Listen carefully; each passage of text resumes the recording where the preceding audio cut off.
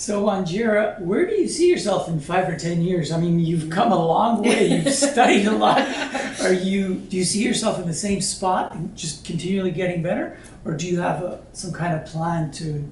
Well, I see myself in the same spot, just getting better. The only thing that I think I would really like to introduce to people is yoga therapy. Yoga therapy is not very well known, and people don't know that they can use yoga to help heal whatever is ailing them. Yoga therapy is very new in the world. I mean, we've been doing it, but people don't know much about it. And that's what I really want to introduce people and tell them, look, we can work on one-on-one with yoga and help whatever is going on in your body. For long-term comfort, for long-term, chronic, if someone has chronic pain, how can we deal with that chronic pain using yoga therapy? Instead of running for medication. Is yoga therapy relatively new, and is it new to North America, or does it exist in the East as well? It does exist in India a lot. And I think what made us lose that part of the yoga world here in the Western world is that yoga here in the Western world is taught in classes, in huge group, in a gym setting. So when you see people going for a yoga class in a gym, the teacher doesn't know who is showing up. They really don't know. So they get whoever they're getting. And so they're not able to deal, they don't know what anybody there is dealing with.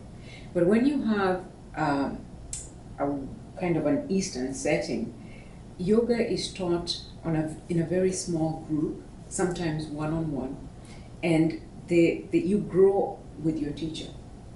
So the teacher knows you, knows your weaknesses, knows your strengths, and can help you deal with whatever you're dealing with using yoga, because they know you, they know your body, they know what works for you. And so I find that's something that we need to start thinking about more here in the Western world. Now we do have there's a big organization which is called the International Association of Yoga Therapists, which is really now gaining momentum, and it's trying to bring together all the yoga therapists, because that's a different title. It's yoga therapy, and bringing together all the yoga therapists who are working with people even in hospital settings. Oh yeah. It's being offered in hospital settings right now. Yeah, it's offered in hospital settings, and it's now even a course in university to train as a yoga therapist. Excellent. So I'm hoping that can gain momentum, and I'm hoping to really introduce more people to yoga therapy. That's where I see myself in 5 years. Excellent. Then you might already be aware of, I don't know if you're already involved with MISTI, the Montreal International Therapeutic Yoga Conference. Yes, conference. Yes, It's held here in Montreal yearly. Yes, with some of the best known yoga therapy teachers. Excellent. So my next question is something totally unrelated, but always related inevitably in some way. And that is about something really enormous and fabulous that you've done about 13 years ago. From the story that I know anyway, that I read, is that you woke up one morning and your husband asked you, so what do you want to do? What do you want to do with yourself? And you answered, well, I want to climb Mount Kilimanjaro. And despite all of the, your friends' concerns and ideas or thoughts about how, okay, maybe this is a little, above or out of your league, or you're not ready because it's a huge feat, and despite all of that, you trained, you found a cause that was bringing a group of people to climb Mount Kilimanjaro for the cause was AIDS, but it was.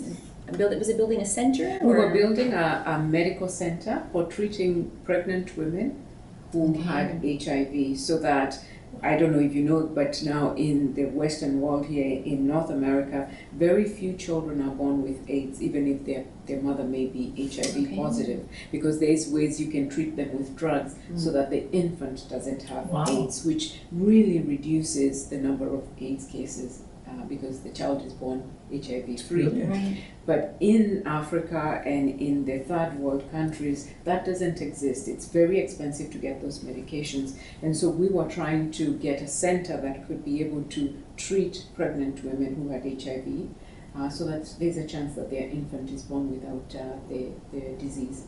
And we brought together 13 people, 13 Montrealers, and we collected money. And we were helped a lot by Health Partners Canada, which is a group of pharmaceutical companies that if you do have a cause that you want to work with to take medication somewhere, they can work with you to be able to help you take medication as long as you have a doctor in the team, which we had. We had 2 doctors in the team. They can help you take medication to a worthwhile cause. So we did that. And you raised, from what I saw on your website, a very impressive We amount. did raise an impressive amount in medication. I don't even remember how much we raised, but in goods and help to the people there, we raised about 250,000. It's amazing. Wow. A group of 13. We're talking about a group of 13 people. And this all came about in a very fairly short time one too, year. right? In about 1 year. 1 year. Okay, and I'm sure what people really want to know about, and what for me, I was so transfixed. I mean, if anyone is curious and is really intrigued by the story, definitely go to Wanjira's website, and we can plug it in right away. Do you want to just let people know? So my website is www.wanjira.com. My name. And so on your website, you have a page where, under the bio, where you talk about your adventures. And this is where I read about this experience. Mm-hmm. And I was completely absorbed in the story. And it was I was inspired just reading. And I can only imagine what it was like for you going through. So on your website, you actually describe in detail, day by day, what were some of the challenges and what was it like to be climbing Mount Kilimanjaro. So if you want to just maybe briefly talk about that, and then I actually have one more thing I want to ask about that. All right. So as I said on my website, on the blog that I had there, it was really life-changing because we didn't know that we could make it. None of us had ever done anything like that, 13 of us, but it was every day a different challenge. Now, Kilimanjaro we were not scaling with ropes and anything like that. It's a long hike, walking about 8 hours a day. And you go through different ecosystems. So you kind of start off in the tropics, and before you know, you're in the rainforest, and then you've gone into another arid desert kind of atmosphere. And it was just long. It was very long. Mm-hmm. And I would say that at the end, it was really a mental challenge. It was about putting one foot in front of the other, and until we finished. And 5 of us managed to get to the top with a very, very good group. The group that the guides that took us there were very good, very caring. They took care of everything. Mm-hmm. You would not think that you were on a mountain. Right. Yeah. Well, yeah, just reading about some of the meals that you had. The meals were great. Which, I mean, when you think about it, it's your fuel. It's got to be pretty substantial. Yes, yeah. But they really are good, the guides that took us there. They did a wonderful job. So physically it was challenging, but it was also good knowing that you were doing something for a worthy cause. Right. Yeah. Right. And is that something that you kept when you at your most challenged times, when you thought, oh, maybe I shouldn't be continuing, maybe I'm done? Is that something that actually helped push you forward? Yes, it did help us. It helped push us forward because you knew we were doing this for the kids. We kept on saying, we're doing this for the kids, we're doing this for the mothers, so let's just push them. And the guides are so encouraging. They really do encourage you to keep moving. Yeah, just keep moving, putting one foot in front of the other. So with this kind of, this is not the kind of experience, it's a once in a lifetime experience, and it can be on some people's bucket lists, but I can only imagine how you come out of there transformed, completely transformed. So I'm curious, 13 years later, is there still an imprint left from that kind of experience, and how does it mold or shape who you are today? Do you still think back on that from time to time, and how does it affect you today, so many years later? I still think about it, and one of the things that we did while we were there is we visited an orphanage, a home that had been created. Part of the people who created this home was the owner of the company that guides tours on Kilimanjaro. And all the orphans in this home are children who've left been behind, who've been orphaned by AIDS. So they are children who are either walking the streets because they can't go to school because they have no parents to take care of them. And this home was started. I am still helping that home. Oh, wow, so amazing. I do a yoga session the third Sunday of every month. It's a restorative yoga session, and all the money goes to the home to help the kids. So to me, I normally think that if we're going to help, then we need to continue. There's so many causes that are coming up now, and you kind of sense that there's I think what I like to call a donor fatigue. People get tired. Like, Right. okay, who We're do I solicited give? everywhere. Who do Yes. I give? Everybody needs my help. I'd like to help, but who do I give? And I always say, pick one charity and stick to it. You know, at least you're helping somebody. And so I still help that home. And that left a great imprint in me. It really feels good to be doing it. That sounds awesome. So you said it was the third Sunday of every month. Okay. And we do a yoga session here in the morning, 7 a.m. to 8:30 a.m. It's a restorative yoga, so it's supported, so anybody can do it, even people who've never done yoga. Yes. And all the money raised goes to helping Amani kids. The name is Amani Kids in Moshi, Tanzania. I think you mentioned you mentioned a little anecdote or story about that on your website, and, Yes. and I have to say it really touched me.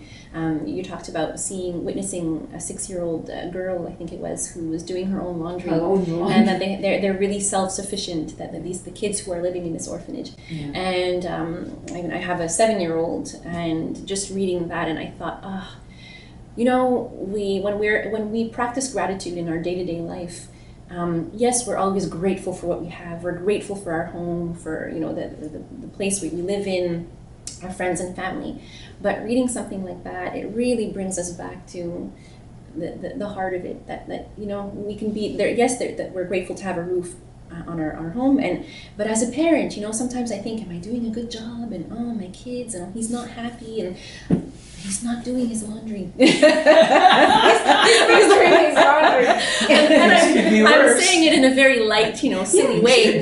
But it just brings me back to how our kids are so blessed. That we are blessed, but and reminding ourselves that coming back to how blessed we really are. Yeah, and maybe even for parents showing something like that to their kids, right?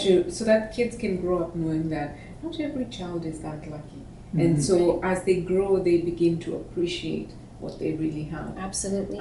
Because we want to bring up a generation of conscious people who really know that, you know what, the other side of the world may not be living like I do. And it keeps reminding our kids that, there is a place in me where there is gratitude because my parents are doing this for me. So, and I think we start small. We should start small. Now that home has really grown big, and we've seen some of the children who started like that 6-year-old. They've gone on to great careers. They've gone to school. They're doing so well. Right. It's wonderful to see the home. The kids are really doing well. Right. So to not look at it as something that's disabling in any way necessarily either, but we appreciate what we have, and also appreciate it so much more when we can take very little and transform it into something really useful. And I say useful, but I mean to have purpose and to leave our mark, regardless of where we come from. Oh, that's amazing. Yes. Raised over 250,000. Yes. And was this from private donors or institutions? It was people, private donors. It was people donating money. I think the only corporate donations that we had were for our clothes, the clothes we were wearing. We got T-shirts, we got boots from Merrill, plugging in Merrill. Merrill gave us boots. The rest was private donors, people just donating their money, and it was just wonderful. And the thing is that the people, all 13 people, agreed to pay their own way, so that all the money they raised, every cent of it went into the charity, so that we didn't want to use any of that money. It all went into the charity. So it's 13 amazing people who agreed to pay their own way. Awesome. Wanjira, I want to thank you so much. You're an inspiration. Thank you.